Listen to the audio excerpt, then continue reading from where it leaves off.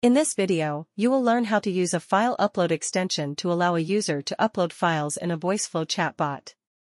The use cases include, for example, sometimes a customer wants to return a product due to a damaged package during delivery and needs to upload a photo of the damaged package via the chatbot, or car insurance needs the customer to upload photos of his car in an accident via the chatbot for quicker claims. This video shows you how to use a powerful extension to let users upload photos, documents, text, doc, PDF, audio, and even videos directly in your chatbot. Let's get started. Here is the simple demo. The first text block asks the user to upload the file. Next, we have a custom action block to execute the file upload extension. We put the name ext_file_upload. We have the default path, complete. We turn on this stop on action so the chatbot will wait until the user finishes and an interaction action is sent. Next, we have a set block. We extract the file from the payload of last event and save it in the variable URL. In the text, we use iframe to display the uploaded file to the user. Here I set the width and height as 500 pixels and the src attribute as the URL. Finally, in the text block, we say, "Thank you. Your file has been successfully uploaded. You can get your file here." We display the URL for the user to click and check the file. Now you can directly use it. Next, we will look into the extension code. If you are not interested, you can skip it, because you still can use the demo bot without the need of knowing the code. As the key is the extension file, let us take a look at the code. This is the file upload extension JavaScript code, which is provided by Voiceflow. I have put the link in the description. We have the name and type response. We check if the trace type or the trace payload name is ext_file_upload, which we need to put in the custom action block. In the render, we create a file upload container. In the inner HTML, we have the style, a div, and an input with type of file. We then select the file input and file upload box elements. We add an event listener to the file upload box. We also add an event listener to the file input. When change happens, we extract the file. We add an image to the file upload container.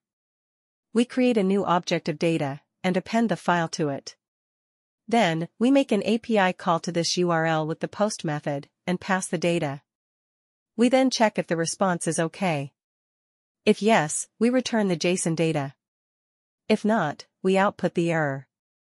Next, we then add another image to the file upload container to indicate the success. In the chat interact, we add the type complete, which we put as the default path in the custom action block. In the payload, we add the file and extract the URL data from the result and replace the part of URL to generate the correct one. Using this correct URL, we can open the file in our browser. If there is any error, we will catch it and show the message to the user. Finally, we need to append the file upload container to the element. In the index file, we need to import the extension from the URL. In the assistant, we add our file upload extension name in the extensions array. That's it. As shown here, our demo chatbot is ready. In the website, we click to upload a file. Let us select an image. We can see the image has been loaded. Let us click the link. We can see the image in the browser. The URL is valid for 60 minutes, i.e., it will be expired in 1 hour. Let's upload another file. This time, we select a text file. It is loaded here, and we click the link. We can see it in the browser. Let's upload another file. We select a doc file. We don't see it in the iframe. Instead, we see it downloaded here. If we click the link, the file is downloaded again. Let's continue. We select a PDF file. We can see the file is opened in the iframe. We click the link, and we can see the PDF in the browser. This time, let's upload an audio file. This is a MP3 file we used in our previous video. It is loaded in the iframe and we can play the audio. If we click the link, we can see it is opened in the browser and automatically played. How about a video? This time, let us upload a video. We can see the video is loaded in the iframe, and we can play the video. Everything works great. Now let us click the link. We can see it is opened in the browser and automatically played. This is fantastic. In summary, we can use the powerful file upload extension to let users upload photos, documents, text, doc, PDF, audio, and even videos directly in your chatbot.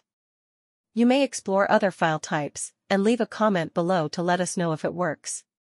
Hope this video helps. If you like this video, please subscribe and give a thumbs up. If you have any comments and suggestions, please let us know. Thank you for your support.